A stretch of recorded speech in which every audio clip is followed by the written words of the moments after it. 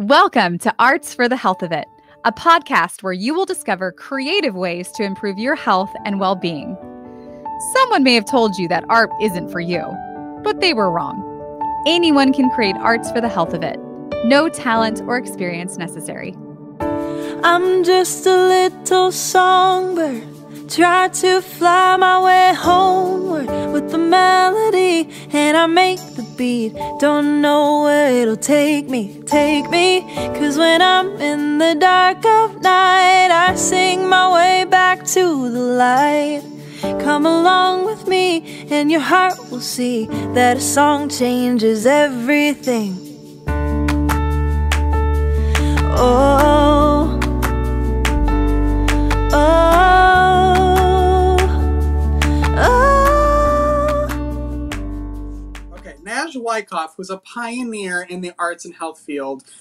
He has led medical humanities and hospital arts programs and used the arts to advance public health and foster healing and resilience by active duty and veteran military. But I'm not done yet, because he's also a professional artist and an arts administrator who just happens to be the vice president of the National Organization of Arts and Health, who we're partnering with on this podcast here, this little podcast journey we're on. And he's the marketing director for Aesthetics Inc., which uses art and design to create uplifting hospital environments. So I'm so grateful to have you on our very first pilot episode, because I think you're going to bring such great knowledge into this whole conversation. So thank you, Naj. Well, I'm so pleased to be here, and I'm so pleased that you guys are launching this podcast. I think it's so important. You know, we're bringing the news about the arts and health to a larger audience, and I think that's just so wonderful and so needed. Yes. And it's going to help people recognize things that are going on in their own communities and opportunities that they have in their own communities to make a difference. I also have someone else here with us, obviously, Constanza. So I was writing your intro. Oh no! And I was like, well, she's my boss. She's my boss. And she's my friend, and that's it. So then I didn't know how else to introduce you. So I asked the writers of the podcast, which we don't have any writers on this podcast. So then I went a little bit further, and someone wrote an intro for you, and I wanted to read it to you. What? Okay, right? I don't know about this. No, you don't know, because this is the fun part about producing this podcast, is you can have surprises and not tell people what's going on. Okay, I'm ready. All right, so here's your intro. My name is Kim Childs. As the mother of an extremely outgoing child, I watched as she dove into each new situation with vigor and joy and worked every room with her bright smile and winning nature. She never met a stranger. And when she walked out, she knew almost no one's name, though she talked to everyone. She took on leukemia with grace at the age of 13 and used her outgoing nature to be the darling of local news outlets. They loved interviewing her, and she was a bright light in every event that she was involved with. Hers was a Make-A-Wish miracle that sent our family to Australia with only 3 months' notice to the Sydney Olympics, and her poster-sized picture on the headquarters wall was displayed for years. Though her dreams of a normal teenage life were crushed, she took what was given her and made the most of it, excelling in her academics and finding new sports that didn't involve trying to run with the drop foot reflex from her chemotherapy. When she first began volunteering on the cancer ward, she called me on occasion, hyperventilating from the PTSD of going back into a hospital cancer ward. So did she quit? Absolutely not. She got herself therapy to deal with the trauma of her own cancer so she would be able to minister to others on similar journeys. It is extremely satisfying to see her take all of these characteristics, experiences, and her considerable intellect and talent to step out to form Hearts Need Art, a holy calling. Besides having no money for such a venture, her lack of focus on details, thank you ADD, made every step of the formation extremely difficult. She had to learn skills she lacked by sheer determination and research. Nothing about organizing was natural to her, and still is not. That's why I have to hire people like you, Richard. She had to come up with systems and processes to remember names and even make sure she got out of her home with her keys and her wallet. Sometimes in frustration, she would say, I just want to be an artist. But she charged ahead undeterred and found people to assist her, that's me, and got her nonprofit off the ground.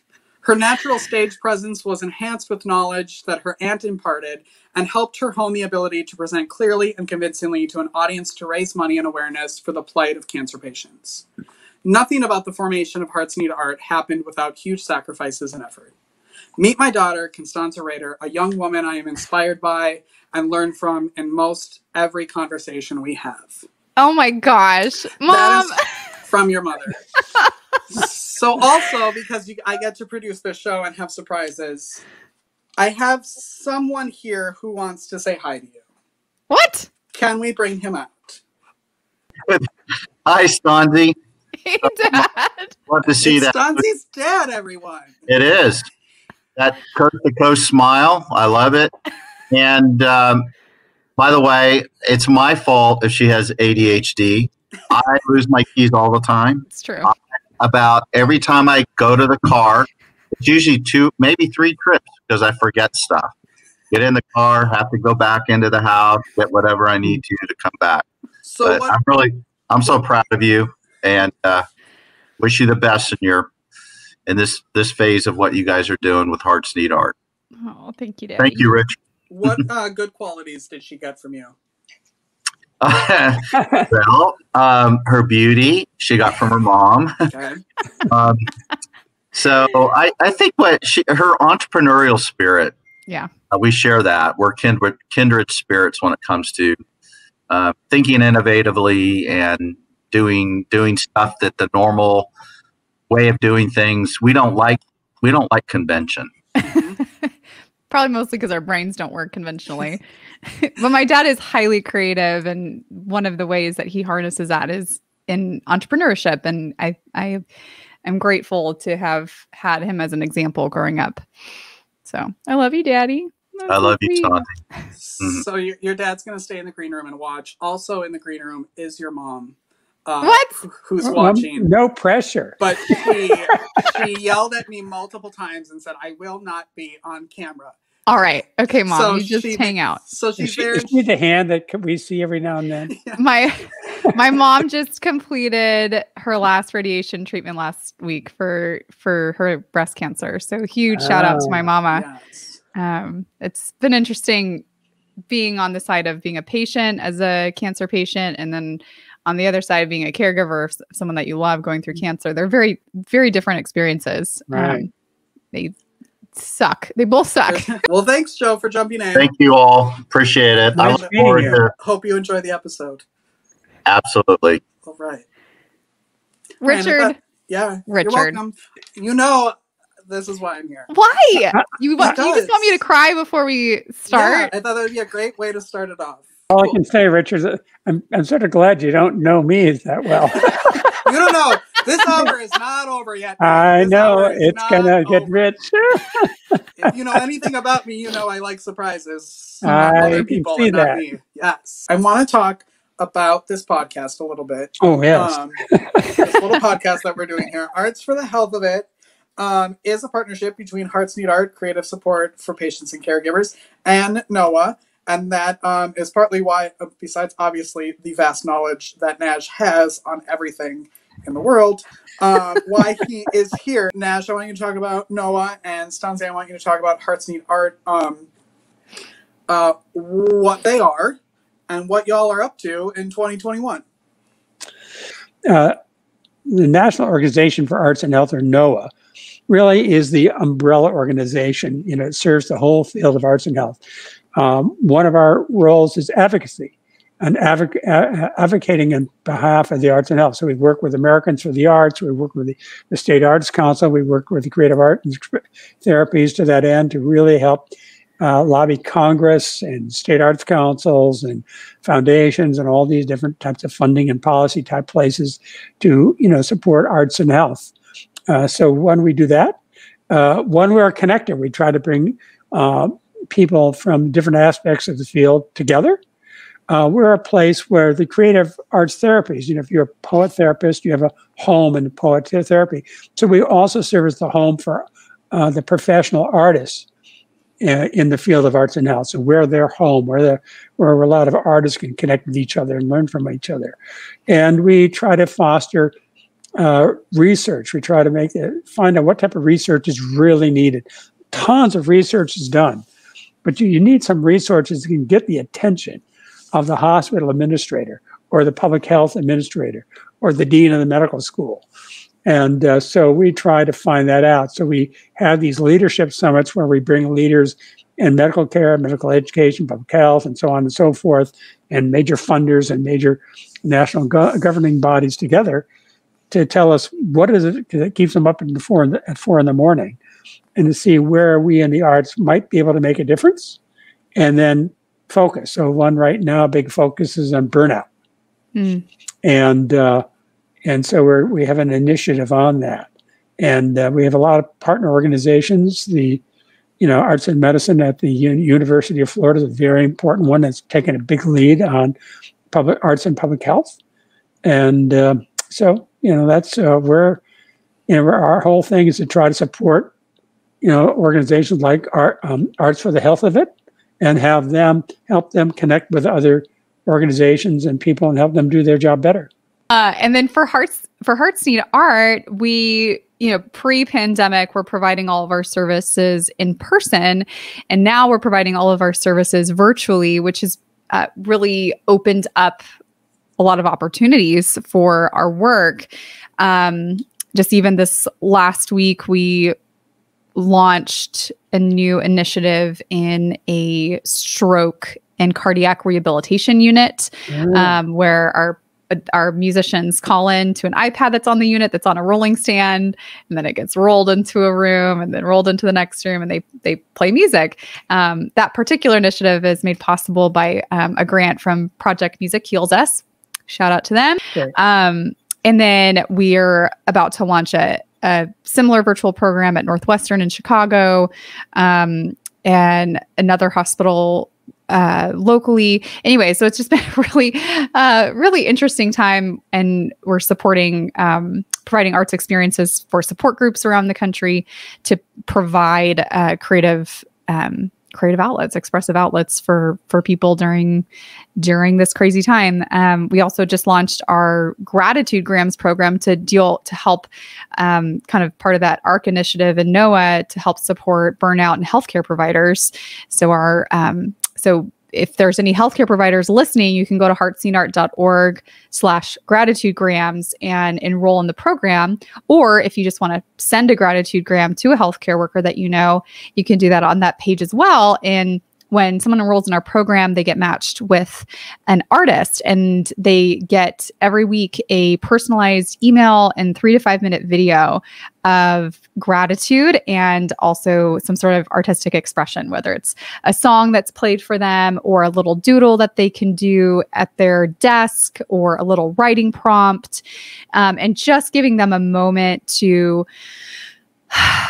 breathe and a little moment for themselves and a very genuine expression of gratitude for the sacrifice that they're making. Who is the podcast for? Yeah.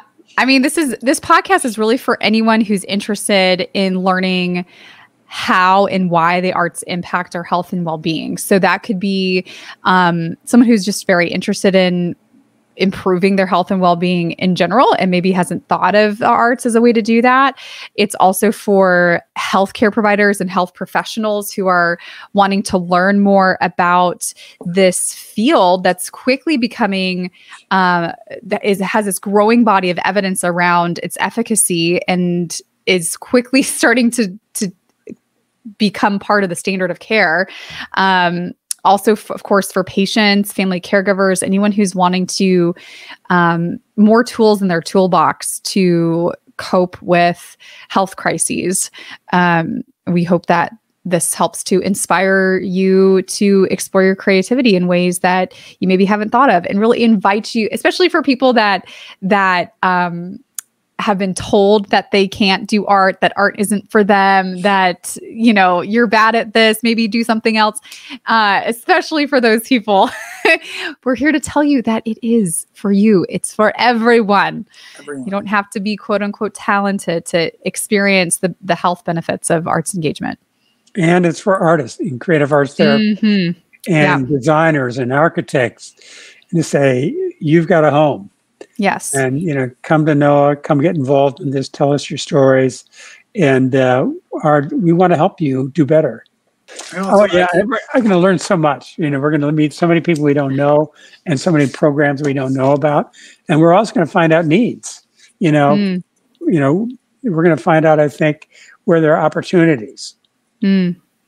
That's what's going to be one of my questions. And I was going to say, Naj probably knows it all, so he isn't going to learn anything from this. But what are you both hoping to learn from the podcast? I'm new to the field of arts and health, and so I'm really excited to get to talk to some of my heroes in arts and health, people like Nash, who've been part of the formation of this field. It's so exciting. And I'm just excited to learn from other people, from new research that's happening, from new and innovative work that's happening. I think all of that will help to give a platform for all these really cool things that are happening in the field. I'm just super stoked about that. So I want to jump ahead a little bit and then kind of move back. For both of you, do you remember the first time each of you heard the term arts and health? Because it's not widely known, except if you're in this little bubble of ours. And you both, I know, were artistic before, I'm sure, the phrase came into your lives. So do you remember when you heard that? Well, I think Naj was probably part of creating that term. Well, pretty early on, yeah. When I was in kindergarten, we had this, teacher who introduced me to paints. I never had a paintbrush in my hand before kindergarten. And it was like some light bulb went off. And they couldn't tear me away from working on these really cheap newsprint pads with these big fat brushes of tempera paint. But it was in sixth grade, from the usual kid type paintings, that all of a sudden I did one that went from that to something that looked three-dimensional and realistic and had perspective and all that. And it was like a change. There's these, every now and then, to be those little jumps. And within a couple of years, I knew I wanted to go to Pratt Institute because I heard it was the best art college in the country. That's where I ended up going. But it was, I will say, though, that as a teenager, I did some artworks that, for some people were pretty unsettling, but also very profoundly healing. To give an example, I did this large painting of a person sitting there sort of huddled, and there was no skin on the body. It was all imagined if it was just the muscles without the skin. It was a very powerful painting. And we had a ski lodge. It was hanging on the wall. And the number of people were profoundly moved by that. And I did other things like that I could just see, connected people in a very different way. And that's where I sort of got the feeling that art is something more than doing a painting. I mean, one hand, I was doing arts and healing work before I knew that term. This is when I was at the Cathedral St. John the Divine and using the arts to support people who were HIV positive. And at that time, that was a death sentence. There's no living with AIDS. And that was a very profound, life-altering experience for me as a professional artist, to really see how profound the arts could make a difference in somebody's life, and somebody who was, in a sense, you knew was going to die and not well in the near future, and how it transformed people's lives. But it was a few years after that when I got hired at Dartmouth and get recruited by C. Everett Koop to work in the med school. That's where I first learned about the term arts and health. And I became a very early developer of the field through the Society for the Arts and Healthcare, which had just been started 2 years earlier. And I probably, like Naj, I was doing the work even before I knew there was a term for it. I grew up in a musical family. Shout out again to my mom. She was my first voice teacher. I'm pretty sure as soon as I was talking, she had me next to the piano singing. And so music and performance was always kind of a part of our lives. And then after my diagnosis, as a teenager, there was an organization in my hometown in Santa Cruz, California called Jacob's Heart. Shout out to Jacob's Heart. They support families who have kids with cancer. And they had a group for teens and young adults who had cancer. And we would get together and make art. Like that was really kind of our group. They had different artists that came in that taught us different mediums, and the social worker would kind of lead us through some art therapy type work. And it was kind of my reintroduction to visual arts. My great aunt Ray taught me watercolors as a kid. And then as a teenager, using this as a way to heal from my trauma was profound. And because there were so many, a big diagnosis like that at any age is really hard, but especially as a teenager, there's a lot of negative emotions, and negative emotions, if they aren't expressed and processed and dealt with, they just stick in your body and cause more pain and disease and illness. But I didn't always feel comfortable or even know how to express what I was feeling verbally, but I didn't have to, a blank canvas couldn't judge me, it was just there. And I could express all the junk and then transform it, and then I had power over it. So it was a very empowering experience. And then when I moved to San Antonio, after I finished treatment and got my music degree and all of that, I started volunteering to sing for adult cancer patients at a local oncology unit. And I was really pretty shocked by the difference in supportive services available to adult patients compared to what I had access to in a pediatric hospital. And a lot of patients I worked with weren't much older than I was when I finished treatment, and they lived in the hospital for weeks and months at a time and couldn't leave the unit and couldn't go outside. And it was like, it was like prison without yard time. It was, pretty abysmal. So I just took what I had, and I knew that music was healing for me. And so I just started kind of going room to room and singing for people. And it was truly transformative for not just them, but for me. I really had to come, like my mom mentioned in the intro, had to come face to face with my own past trauma and really heal from that so that I could serve and be more fully present. When I was looking into starting an organization, I was doing a lot of research. I think I came across University of Florida Center for Arts and Medicine.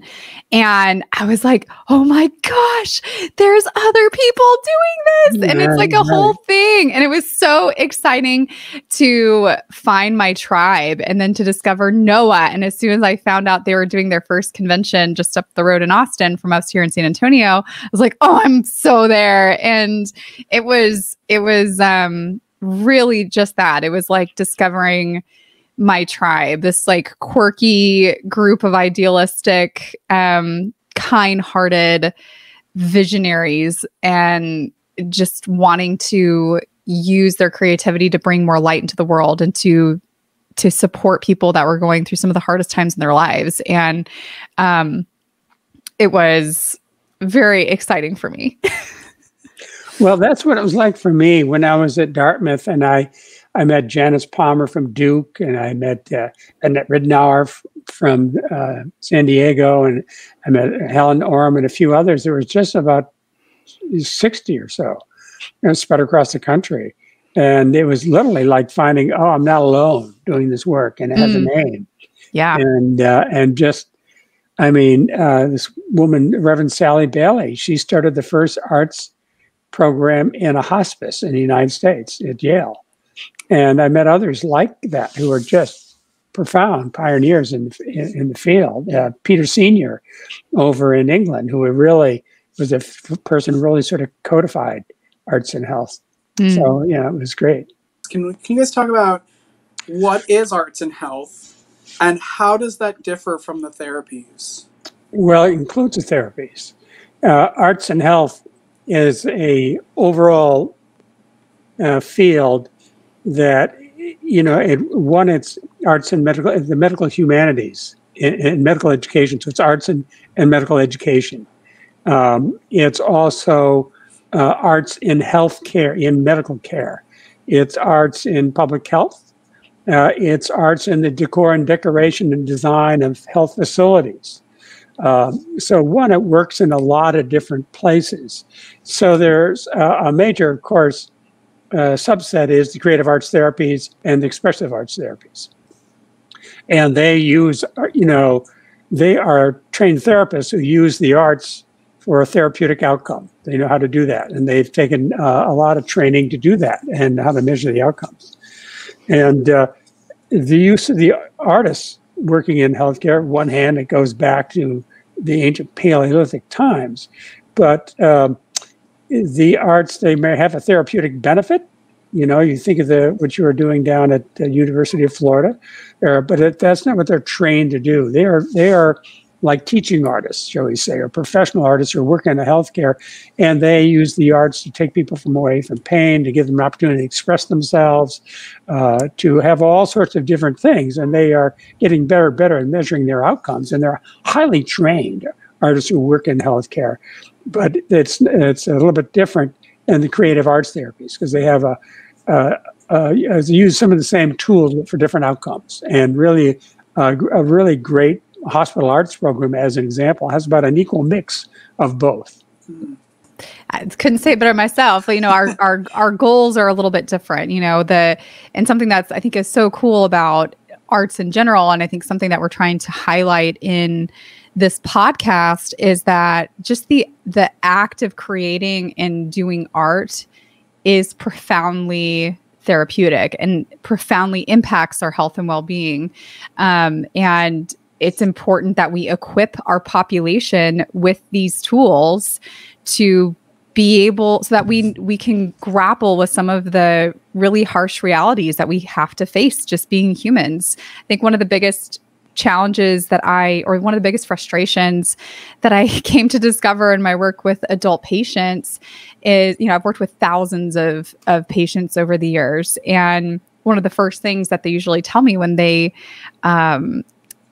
offer an art class or music or whatever it is, it's like, oh, I'm not an artist. Oh, I'm not artistic. Oh, fill in the blank. And when I ask them, like, well, why do you think that? They always have a story of wounding around their creativity, where someone told them at some point that they couldn't draw, or they were tone deaf, or they, whatever it was, someone important to them in their life shamed them around, there was some shame around their creativity. And so they just stopped there. And so we've kind of, as a society, we've outsourced and professionalized creativity and art making. And that hasn't, we've always had, artists who specialize in kind of leading arts and leading music and all of that. But historically, everyone participated in art. And it's only in the, in more modern times that we've kind of segregated it just to the professionals, and maybe children and stay-at-home moms can do crafty things, and that's okay. But everyone else, like, stop wasting your time. So anyway, I would work with these people, and then when we would reintroduce art making to them, just like, here's a colored pencil, and just the profound transformation that would happen when someone picks up a colored pencil, or picks up paint, or picks up a ukulele to learn. It's the transformation that happens is truly profound. So many patients would say, oh my gosh, I'm an artist. I never knew. It just is this reawakening that happens. And, we know that engaging the arts helps improve patient outcomes. Like, this is real stuff. It's not just, woohoo stuff. It's real. It has a real impact on our health, how the chemicals operate in our body and all of that. So, well, that's what I was going to ask. Like, who can, I feel like the answer is everyone, and I want to dive into that, but like, who can benefit from arts and health? And I think the answer is everyone. And it's also not just someone who's sitting in a hospital bed for months at a time. It's the person who's there before that even happens as sort of an intervention of, the arts do a lot of things like reduce stress and reduce, where that helps you not get sick. Well, and an example of that is the arts are used in the military pre-deployment, deployed, and returned, and helping them return into society. So that's an example of how the arts can work in a sort of a certain arc of settings. Mm-hmm. And I would also say, in terms of what you were saying earlier, is that you not only did all these things, but you gave them time. In other words, you didn't, so often, and you didn't have this white lab coat on, and you're not taking all these notes.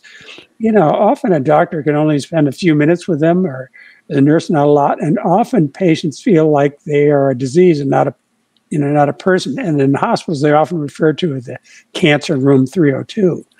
And so all of a sudden you come in and you have time, and you get them engaged and ask them, give them choice, and you give them dignity, as well as you take them on this journey. And that's profoundly important. That has to do with giving somebody dignity and seeing them as a person and not as a disease. And that's powerful just in that. So I just wanted to, add that too as well, because I think it's so important. But yeah, so arts can happen in a wide variety of circumstances. You think of after like a disaster, think of after 9/11, the number of people who would create these memorials out of photographs and all sorts of stuff to people who had died or they had lost. And we often see this by roadsides where somebody had a car death, people create a little shrine. And that's expressing themselves creatively to help them deal with trauma. And so, the use of the arts and healing can happen in such a wide variety of ways and in a wide variety of circumstances. And, we as a society are having increasing experiences of trauma. And we also are having a burnt out medical and first responder community. And the role of the arts in helping address that is profound and needed.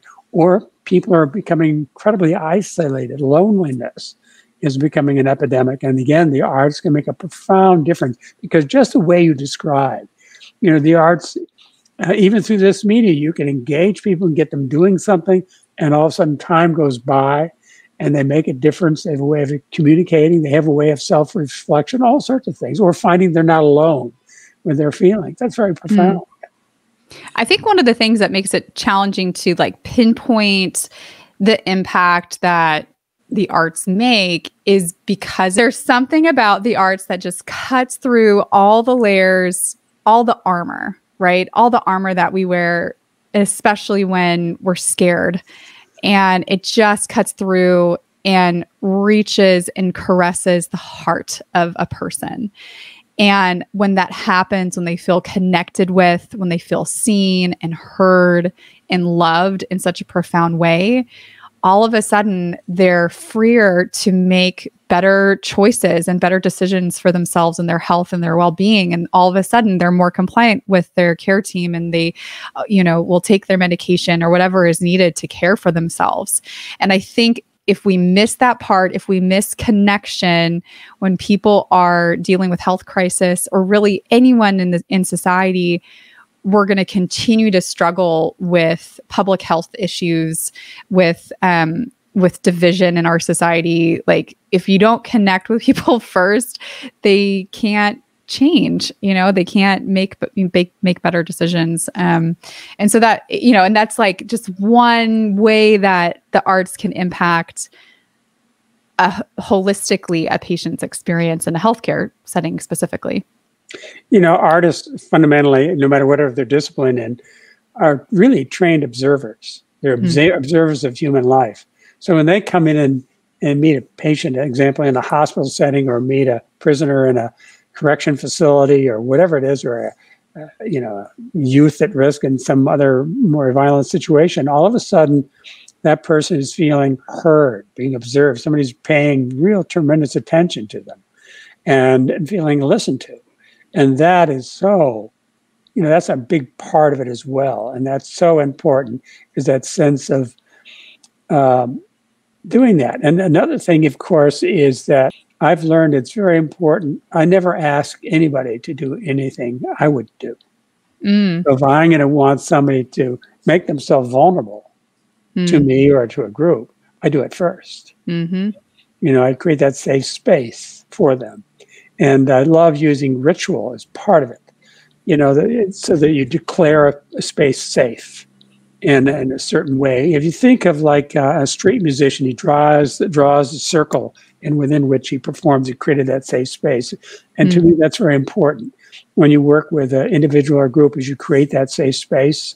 So maybe it's a slightly ritualistic way, and you end it the same way. And what takes place in that space, stays there. That's really part of the vision that we have as an organization, as a podcast, is that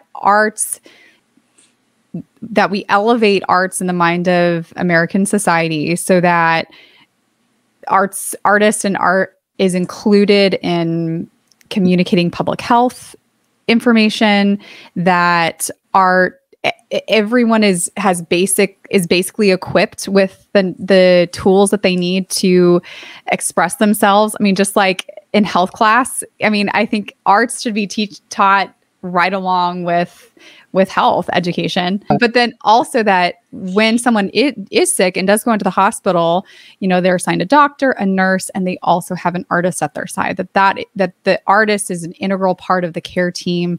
I totally echo what you said, Naj. Like, there's been many times that patients have shared suicidal ideations with our artist team, or hallucinations that they're having. That's a result of the treatment that they're on. And, because the artist was there and present, the patient was able to get the interventions that they needed. And again, had better outcomes because of that. Well, a real pioneer in just what you described is the military at Walter Reed. So they have this center of excellence.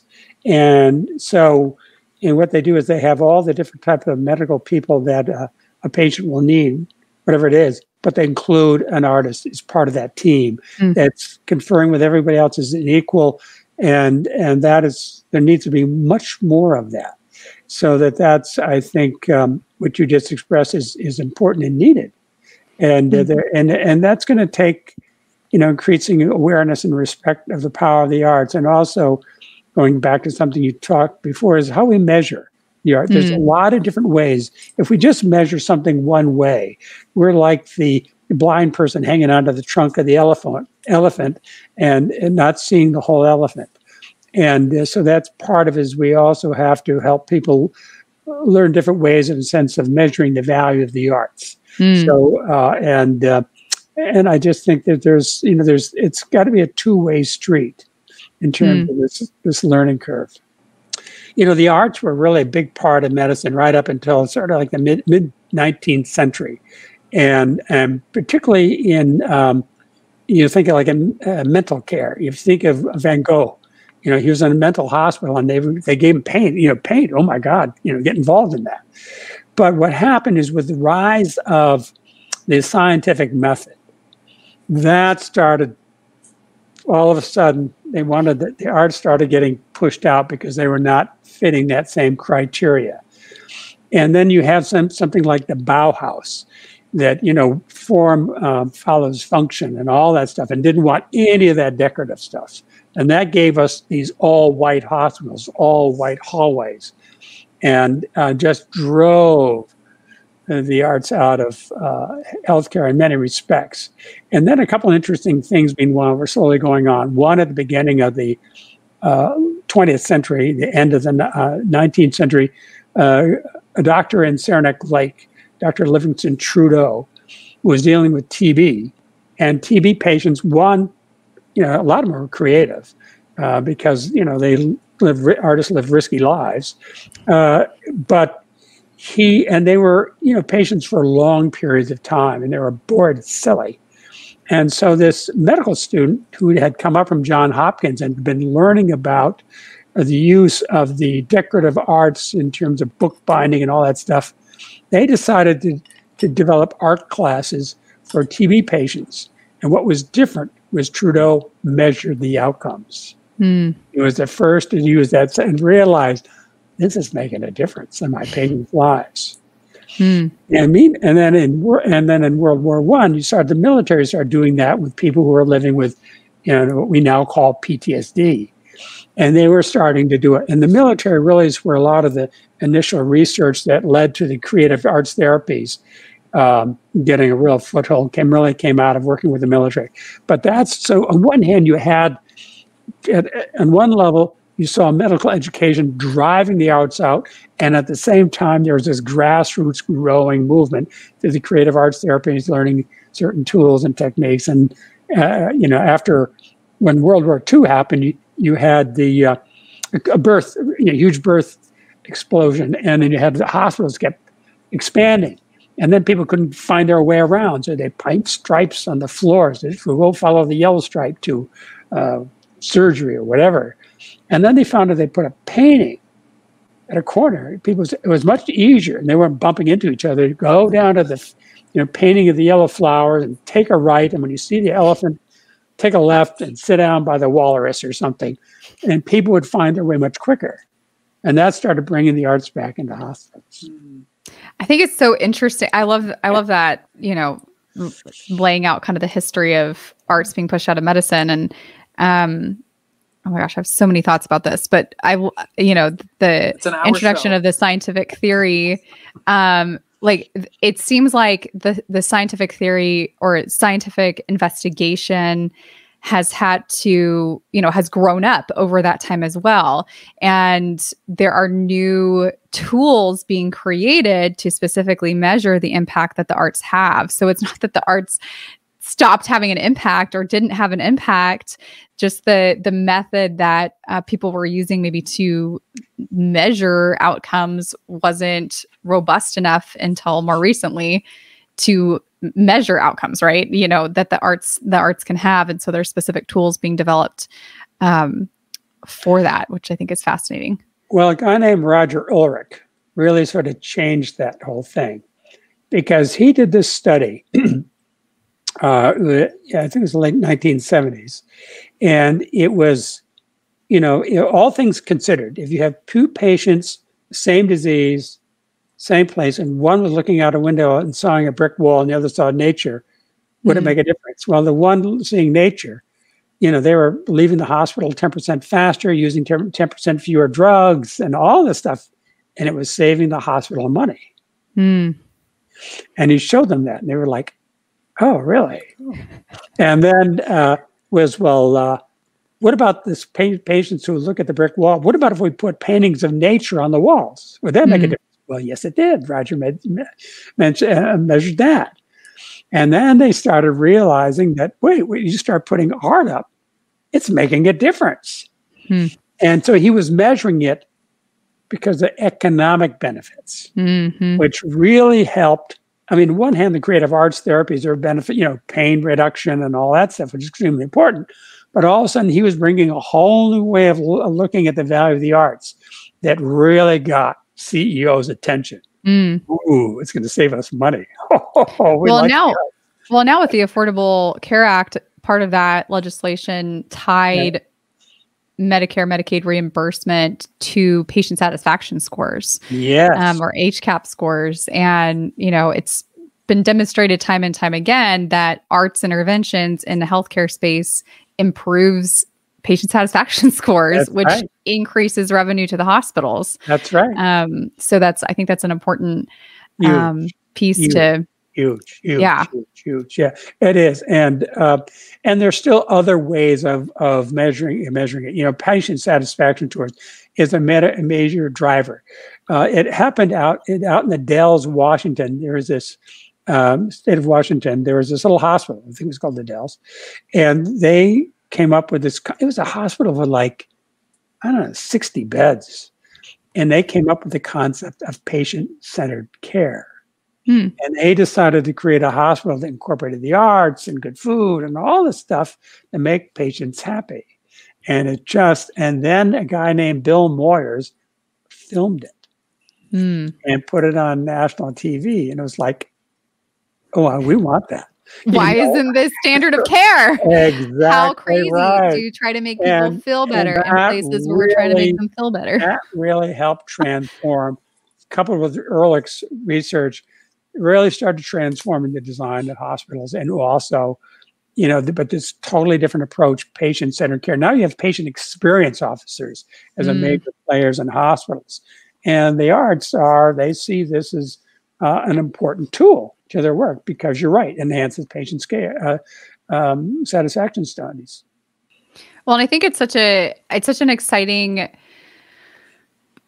movement for, we've talked a lot about the impact on certain populations and for healthcare, but there's a profound impact that this field, the elevation of this field can have on the arts community, because artists, when they discover this work, they're just captivated by it. And how do I be a part of this? It's heartbreaking because we have stacks of applications of artists and musicians that want to work with us, and we just don't have enough resources to put them to work. And it's because it's deeply meaningful and impactful work, and you don't have to explain the impact that the arts can have to an artist, because they already know. Usually we all come to the arts because we're trying to heal a part of ourselves that we can't figure out how to do another way except through the arts. So we already know that in a very visceral and experiential level, and then to have the opportunity to share that joy and then get paid for it, have a living wage. I mean, can you imagine? That's Peter Senior. That's Peter Senior. You're talking his language. Yeah, I know musicians who have played to hundreds and thousands of people who come into a hospital and hang out with someone for 20 minutes and sing just to them or play to them. And they're like, that was the best thing I've ever done. Yeah, no question. The impact of that compared to all of those people, no comparison. No comparison. Then they would do it every day if they could and never be in front of a crowd again. It makes me tear up just thinking about it. It's so true. Oh yeah. Well, when I was at Dartmouth, before I started working in the med school, I worked for a year at the Performing Arts Center, the Hopkins Center, as a programmer. And so I would write into the contracts of various musicians. They always gave you a certain amount of time that they normally would spend teaching music students. And I would take half that time and have them, assuming depending on the right instrument, playing in the hospital for patients. And because I felt, if I bring the Performing Arts Center to the hospital, patients and nurses and doctors will be grateful, and they will want to come see concerts. And I remember this one musician who, he plays Carnegie Hall and all that stuff. He's got the Stradivarius and the whole bit. And he thought, you're kidding. And I said, but it's in your contract. He said, but any of these music students can do that. And I said, any pre-med student can also do your surgery too, right? Well, no. I said, well, just because somebody's in the hospital doesn't mean they don't deserve the best. He was in his contract. He had a choice. He was glaring at his manager. So we take him down to the hospital. And you go out of a room, and a patient is just not up for it. And then he says, does she know who I am? I said, I don't think she cares. No. And so, the next room, same thing. He now thinks I'm setting him up. I said, honestly, you've got to give a patient's choice. You just can't come in and play for them. You got to ask them if they would like to now. Is this okay? And if it's not, the nurse thought these were possibilities, but, what can I say? Not doing it. They're in the hospital. So the third one says, I see you have a violin with you. Sure. And he's, and she says, can you play, I don't know, Mozart? Can I play Mozart? He's like, nobody ever asked him that question. He starts going for it. And the tears are pouring down her face. She's lying just after 15 minutes. I said, we got to move on. He's on edge. this is incredible. I mean, I said, there are other patients. We just can't stay the whole time here. And so we go to another room, and now you can imagine this music going through the hospital. And the first patient says, I think I'd like to hear the musician now. And so he was supposed to have give me an hour and a half, 2 hours. His manager says, we've got to go, He said, Nad, this is the best concert. This is the best time I've ever had in my life. I finally learned what music is all about. It's true. Oh, amen. Oh my gosh. I love that so much. I'm like crying right now. It's so it's so profoundly sacred, and it just it is absolutely that. This is why we were given the arts. I love this quote by Arne Garberg. He says that to love someone is to learn the song that is in their heart. Oh, wow. And then to sing it back to them when they have forgotten. Oh. And we just get to do that all the time. And That's it's right. so, I just love it so much. It's the hardest, best job you can ever It is. have. It's Right. brutal. Yeah. When we work on the oncology Oh, unit, I know. we have about a 70% mortality rate. So about 70% of the patients that we work with will eventually die from their cancer. I know. And so there's a lot of loss and a lot of end of life and all of that. But it's so difficult, and self-care is so important. But it's also the best. It's the most sacred, beautiful, precious place to work. It's so cool. I love it. You have to make yourself vulnerable to that experience. That's where the safety is. The doctor who puts up the wall actually is going to have, they're going to have drinking problems and all sorts of stuff. But to me, when you go into that ward, into those patient rooms, you're an answer to somebody's prayer. I mean, that's one of the profound things about this type of work. You have brought them this moment of grace. And I will never forget this one patient.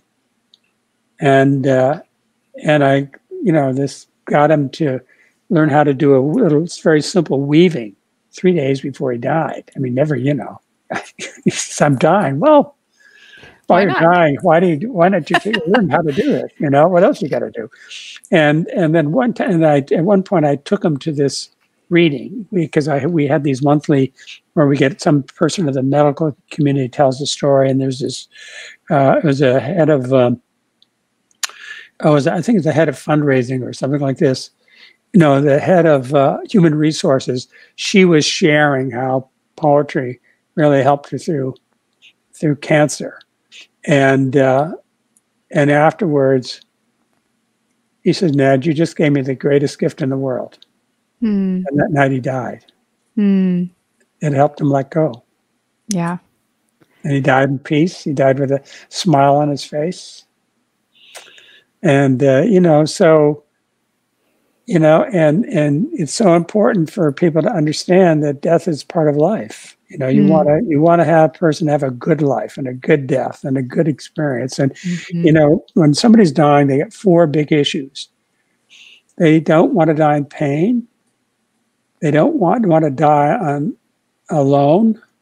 They want to leave no thing unsaid. And they want to leave a legacy. The arts can help with all 4 of those. Yes. We had a wonderful patient that we got to work with for a long period of time. And her, she was one of those that discovered she was an artist in the hospital and made beautiful artwork. And her family, after she passed, turned all of her artwork into a book, into cards. And it was this beautiful legacy that she was able to leave her family and her children and her grandchildren. And that happens so often. And it's so cool to be be a small part of that, of just reintroducing people to their creativity. A great gift that some people make is leaving their bodies to medical education. Oh, that's what I want to do. Just in case my husband forgets, in for public record. It's important. Like at Dartmouth, we had this, this service, but the important thing is that, for medical students, they meet their cadaver on the first day of med school. And this is a traumatic experience. It's not an easy experience. And it's a profound gift that somebody, gives them to help them, learn how the body works. And certain parts when they get to work on the hands or the face are really difficult. And I would do life drawing classes at the same time, so that they were having a different way of seeing these naked bodies and expressing themselves. But then we had the med students at the end. What happens is the families of the people who gave their bodies come together. And, the med students never know the name of that person. And so they see this group of people, and what they do is they share through poetry and music and other things that they've created what that gift meant to them. Wow. And for a lot of the families, like dad gave his body that somebody's going to be cutting up. It's very hard for often a lot of loved ones to accept that. But this ritual, this use of the arts to express how profound that gift has been to these med students, and how the med students really, really thank somebody for this experience, this wonderful experience they've gone through, hard as it was and everything else, it's a magical moment. Wow. And really cool. So the arts can be really, important to help, the medical students, the patients, in so many different ways. The family members all come together around a good death. And the gift that a good death can make in a variety of ways. It's beautiful. It's amazing to hear how, I've learned just in this last hour, all different ways how the arts are intersecting, and we don't even know. How can people best reach out to both of you if they want to connect, if they want to be on the podcast, or if they want to join NOAA? You can reach me through the National Organization for Arts and Health, or the firm I work for, Aesthetics Inc., which is based in San Diego. And, contact us here at Arts for the Health of It. And, yeah, we'd love to feature you. Let's talk and let's learn from each other. Yeah, you can email us at podcast@heartsneedart.org. And someone, me, will answer that email, because I'm the one that has access to it. Well, thank you both very much for talking to me today. I'm really excited about this journey that we are all on, and wherever this takes us, I'm super excited to be a part of it. So thank you very much. Well, thank you. Thank you, Richard. You're a pleasure. All right, everyone, keep creating. We'll see you next time. Bye. Okay. Thank you for listening to Arts for the Health of It, a podcast produced by Hearts Need Art, creative support for patients and caregivers, in partnership with the National Organization for Arts and Health. You can help others learn about the healing power of the arts by subscribing, sharing, and reviewing the podcast wherever you listen or watch. The podcast is hosted by Richard Wilmore, co-hosted by Constanza Rader, and produced by Ivan Briones. Our theme song, Songbird, is written and performed by Natalie Lane. Visit heartsneedart.org to learn how you can support our mission to create joy with people facing life-altering health challenges. Join us next week to learn more ways you can create arts for the health of it. The views expressed on this podcast do not necessarily reflect the views of Hearts Need Art, their staff, board members, or other affiliates. All content is created for informational purposes only. This podcast is not intended to be a substitute for professional medical advice or to diagnose and treat any health condition. Always seek the advice of your physician or other qualified health professional with any questions you may have regarding a medical condition. Never disregard professional medical advice or delay in seeking it because of something you heard on this podcast.